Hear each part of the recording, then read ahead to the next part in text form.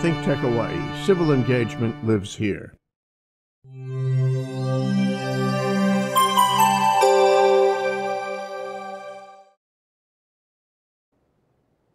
Aloha everyone, and welcome back to another thrilling episode of Hawaii Food and Farmers series. I'm Pomai Weigart and I am your host today.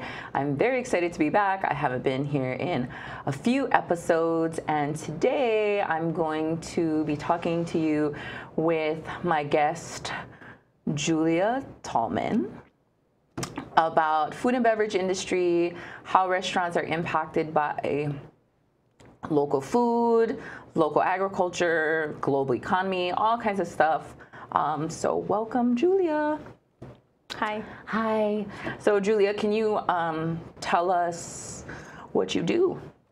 I feed people I do the food service for the Department of Commerce out on Fort Island. We feed the employees of NOAA, which are the National Oceanic Atmospheric Administration, and then as well as the surrounding military community come in and join us for breakfast and lunch.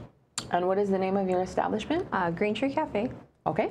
And then what else? So that's like you're the owner of that restaurant. Yes. And then what else do you do? I also do restaurant consulting and contracting with the government. So helping other businesses secure other food establishments through the Navy and Army, things like that. And how did you get into that industry? I've been in food and beverage all my life since I was 15 years old. Went to culinary school, worked all over the West Coast, and then I actually had a job on Hickam working at a restaurant that was a Navy contract. So I kind of got the ins of how they operate and what they require and what they're looking for to service the men and women of the armed forces. Mm-hmm. And would you say that there's a large market for that, or like was it hard? I mean, what would you attribute yourself being able to kind of make those connections or get those kinds of deals?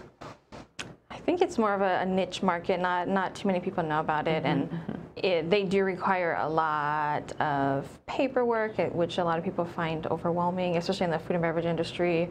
So I kind of just figured out, what they're looking for and what they want, and gave them what they wanted. Awesome. In food and farming, we talk a lot about, or we have been talking more about relationship building recently. And I mean, I do more of the farm end, but can you tell us a little bit or give us some insight on relationship building in the restaurant industry and in sort of the niche that you have? Sure. I think it is very important to build good relationships with the vendors. Being in the middle of the ocean, a lot of our stuff is imported, so trying to find the vendors that are reputable, that can source you local products, trying to find that and figure out and making sure they can supply your demand and not, oh, we ran out today, you can't be doing that. So finding those vendors that are focusing more on local as opposed to importing from other countries or the mainland. So, can you tell me a little bit about what kind of demand you have? What kind of demand for the restaurants? Just for my cafeteria, we're doing about, we need 250 pounds of lettuce a week. We go through about 300 pounds of fresh ahi every week. 250 pounds of whatever white fish we can get, whatever's on the block. Ono right now is running, so we use that. We source whatever we can locally and still be able to make it like affordable, fresh, healthy meals. And do you feel like that is challenging, or, I mean, once you get the system tight and running, you should be solid? Yeah, definitely in the beginning, it was definitely challenging. It's like, you don't really know where to look or who to ask. I mean, and I had connections and I knew people at pretty much every distribution company on the island, but who specialized in local lettuce, or how can I get this? And more challenging for me was, how do I get them on base to deliver to us? So that was a really big challenge for us. you know, hey, can you meet me at the gate? Like, so I'm driving up there with my van, like throwing the lettuce in the trunk. So that was a challenge. Do you feel like, I mean, was the food being locally sourced important to you, or like was it important to your customers? Like how big of a role does the food being local play into your business? So for me, we are servicing NOAA, which their mission is, you know, global protection of the oceans and, you know, reducing the carbon footprint. So for them, they were very adamant about us being like as green as possible, sourcing locally as much as possible, at least 25% of our products. Oh, so they gave you like a rules that you had to follow. Oh. They did, but I also have, you know, I also have always tried to be as much sustainable as possible, not only with food, but just every aspect of a restaurant, the footprint a restaurant leaves behind. You know, if I'm buying lettuce from Mexico, what's it taking to get here? You know, so, but yes, they did have qualifications that we had to follow to get the award. So those contracts are given out based on like what they want and what you can give them. I see. And then when you're buying for your restaurants, what would you say is like, I feel like I get asked this a lot too, like, what is the difference in price when you buy something that is like local and not local?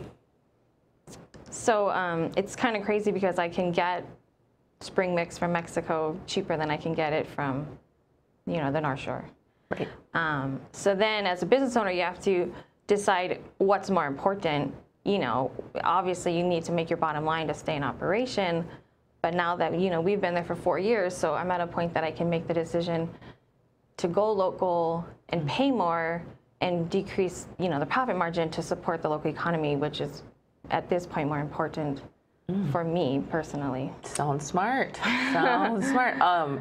So would you say that it's like the spring mix that you get from Mexico is like 50% cheaper than North Shore? Like, what is the, you know, like, what do you think?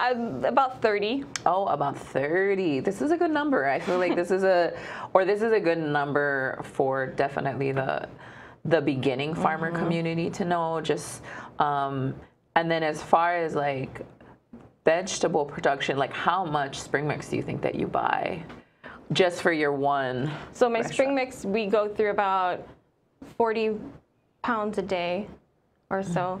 We're servicing about 400 people. A day? Yeah. Wow. Very big salad bar, very healthy. My clientele is very more on the healthy side. So always coming up with trying to source locally. And now the challenge that I'm actually having right now is now they want organic local, which that's hard.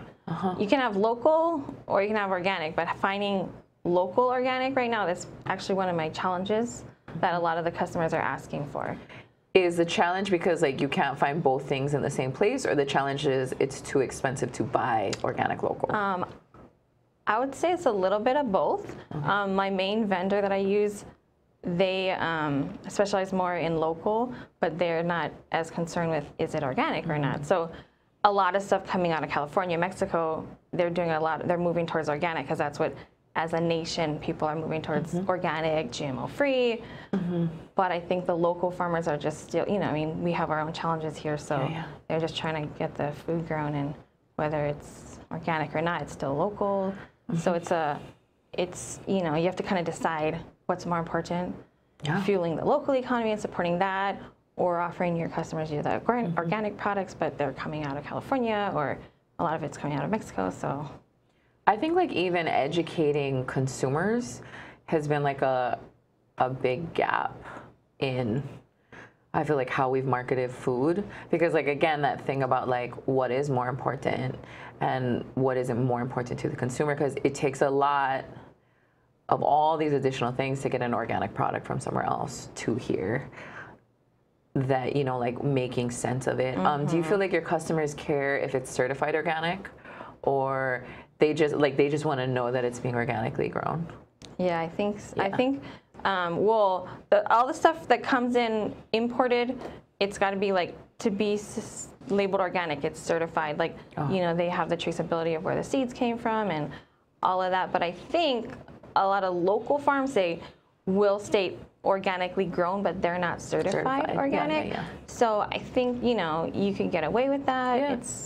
I feel like I see more people like kind of just being more okay with, or like learning to like know where their food comes from, like knowing their farmer and how he or she grows it, and that it's locally sourced. So I mean, I definitely am seeing, I mean, it's kind of it's good to sort of hear that is also what consumers in a big scale are also looking for, because like 400 people a day, that's not a small number.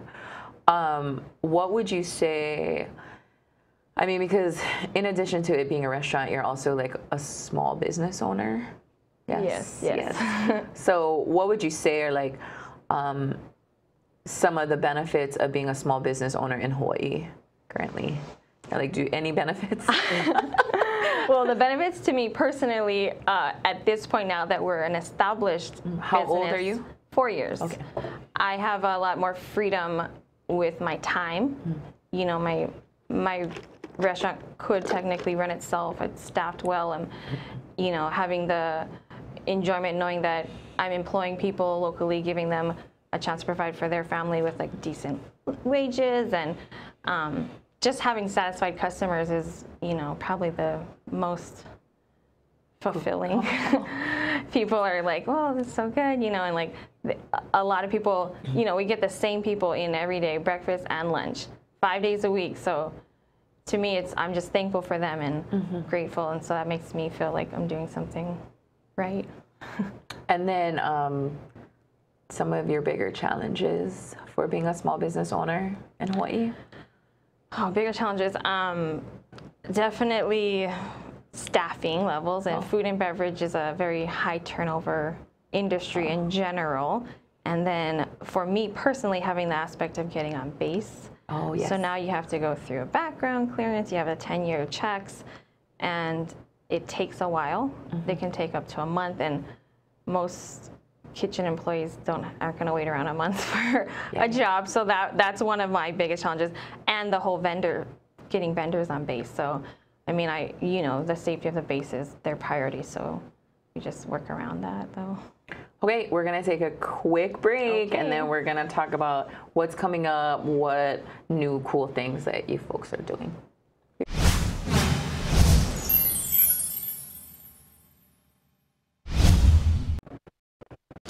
Hi, I'm Ethan Allen, your host on Pacific Partnerships in Education here on ThinkTech Hawaii. Every other week, Tuesdays at 3 p.m., we have guests on and talk about the fascinating, interesting, and unique partnerships in education that occur across the Pacific Islands with Hawaii, Micronesia, the Marshall Islands, Palau, Guam. All these places have really rich local education programs going on, and the exchange among and between these programs is a wealth of great information, helping the islands all learn how to survive and thrive in our ever-changing world. I hope you'll join us on Pacific Partnerships in Education. I just walked by and I said, "What's happening, guys?" And they told me they were making music.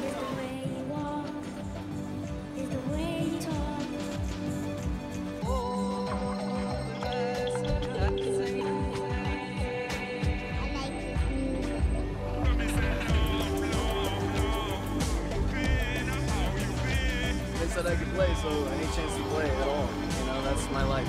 I love music. Yeah, I saw it.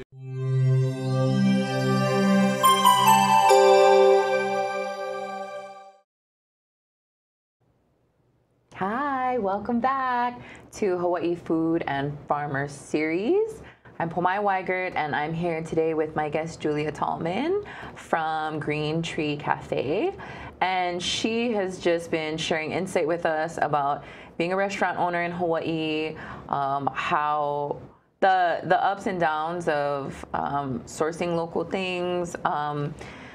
And now we're kind of, you know, segueing into the future of your business, but also how that ties into the future of Hawaii.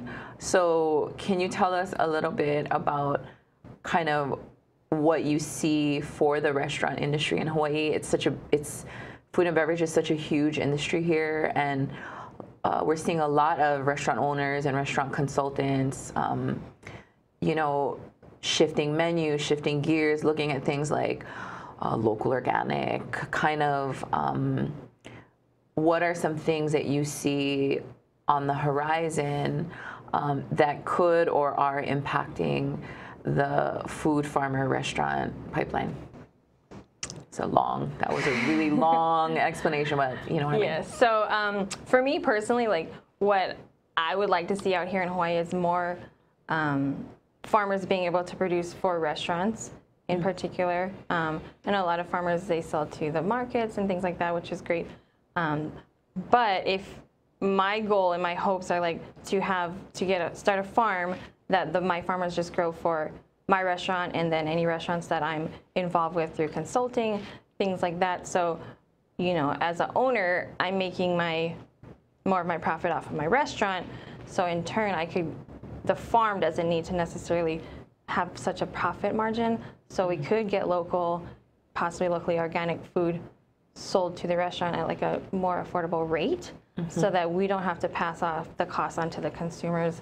You don't have to be paying, you know, Waikiki prices to get a Waikiki meal, so to speak. So that is where I think Hawaii, we do have the ideal weather, like probably in the world, to grow a lot of our own produce. And then of course we have the freshest fish available. So, you know, just I think focusing on even like the fish markets, if they would, you know, weren't exporting as much of the locally caught fish here and you know, selling it to the farmers and restaurants here first. But I mean, that's a whole nother topic. But but that's or having local fishermen do it. Like, so I'm partnering up with a couple local fishermen now that are just going to go catch fish for us. Oh, okay. So they're like they're just going to do it for just you? Yeah. So they'll be like your own fishermen? And then if they have too much, then they'll go to the auction block or other restaurants. So we're in the process of doing that. So just to ensure like all of our fish is locally caught, sustainably on the, you know. Do you see is there also about a 30% price difference between, or is it larger? For the fish? For the fish. Oh, so it depends because fish prices fluctuate so much out here. I mean, you can get fish, fresh ahi, cheaper than what it's coming in frozen from the Philippines. You can get it for triple the price. It just depends. So as a restaurant, that's why everyone out here in Hawaii, most restaurants are going to have market price on their ahi dishes because of that reason. So when my prices come down, I pass it on to my consumers. So I could have a poke bowl for $8. I could have one the next day for $14. I just base it on if I'm getting, you know, reasonably priced fish at the auction, I'll reduce the prices. So I'm trying to go around. And I mean, I don't know if you know this, but is it that fluctuation? What affects that kind of fluctuation? A lot of it is the time of the year base. Well, of course, weather. Bad weather, no boats go out, no fish. Prices will skyrocket. But also the time of the year that the fish are spawning decreases the quality of the fish. And like I said, a lot of our ahi, we have the largest tuna auction, and a lot of it gets exported. So if say only 40,000 pounds come in and 30,000 is going out, Hawaii's only got 10,000 pounds to deal with across all of our restaurants. Our market price is going to be a little higher that week then. And would you say it's week to week? That's kind of how it's seasonally as well. So and then of course on demand, like New Year's, everyone wants a sashimi platter, so the prices are gonna. And it's not only the restaurants skyrocketing; it's we're getting. Our prices, everyone is all across the board. All across the board. So that's why I'm hoping with my partnership with fishermen, it's going to be flat rate across the board. Sometimes he'll have more fish for us, but and then supplementing through the auction and other vendors if he can't supply enough. So I think, you know, a lot of local fishermen, they're doing like a lot of new co-ops and things like that. Yeah. Not necessarily for restaurants, but just for individuals where they get their items out, sort of like a farmer's market, but for fish. Yeah. So that's something. Yeah, I think that, I mean, definitely in the food systems industry, people are looking at different ways of distribution and how to, you know, because people can do things, but maybe on a smaller scale. And they're not intending to scale up. Yes. So they, you know, like making that one connection or partnership is sometimes enough, you know. Yeah. As far as just on the restaurant consulting side, or, you know, just as a business owner in food, are there any trends that you see in food and or community that, you know, are happening in Hawaii? You know, I've done a couple interviews recently where, like, you know, for example, seasonality, that's starting to like kind of light bulb on for people here. Like, hi, you know, like the freshest things are seasonal. So is there anything that you're seeing? I mean, it doesn't have to be about food, but just like things that impact Hawaii, you know, economy, travel, any thoughts? I think, yeah, definitely people are starting to realize, you know, that maybe you can't get certain items year-round. And a lot of chefs, you know, at the higher-end dining restaurants, all their menus are always changing. So, you know, they'll have literal paper menus that they take on and off every day. Yes. You know, I worked at a restaurant in Maui that did that. Every day, the menu changed every day. It listed who the fishermen were that brought in the fish. It listed the farms where it came from. So, and I think the consumers are now willing to pay more if they know, okay, John brought this fish in at 6 a.m. today. I don't mind paying, you know, a higher rate than this fish got processed in the Philippines a month ago and had to be shipped or boated across the ocean. So as far as food and beverage trends, I mean, definitely, like, I mean, the farm to table thing has been slowly creeping up, and now everyone's doing it, like small places, big places, fork to table, farm to table, farm to spoon, like just coin up whatever slogan you can. And for me, I'll pay more if I know. Yeah, me too. You know, I'm like, it just fresh, healthy, knowing that the, you know, the carbon footprint is a lot less, being that it's grown here, not flown here. And do you think that it's a matter of like people being more educated, or that's just the cool thing right now? You know what I mean? Like, what do you think has attributed to, because I agree with you, like, I want those things, you know, but also, you know, that accessibility, do you feel like that's just for a specific demographic, or do you think there's enough kind of creeping into where like everybody can have those kinds of foods? Right. I think it is definitely a trending thing, and I think, you know, social media plays a big role. Like, oh, look what they're eating, and then you've got all these Instagram pictures like, oh, I want to eat that. And also a lot of products that are from here are a lot healthier. A lot of people are moving towards the healthy trend. A lot of vegan, a lot of vegetarian. This is true. So I think that is definitely fueling the ability for people like, you know what, I'll pay an extra $1, or, you know, even when you're out grocery shopping, okay, well, I'll buy this because this is organic or whatnot. But yeah. And then I know that before you became like a restaurant consultant, and then before you had your own restaurant, you were a chef, or you used to cook, or you went to culinary school. Can you share with us like some of your favorite things that you like to cook? Yeah, like what do you like to cook? What do you cook for people when they come over to your place? Like what inspires you in food? Okay. Yeah. For me, simplicity.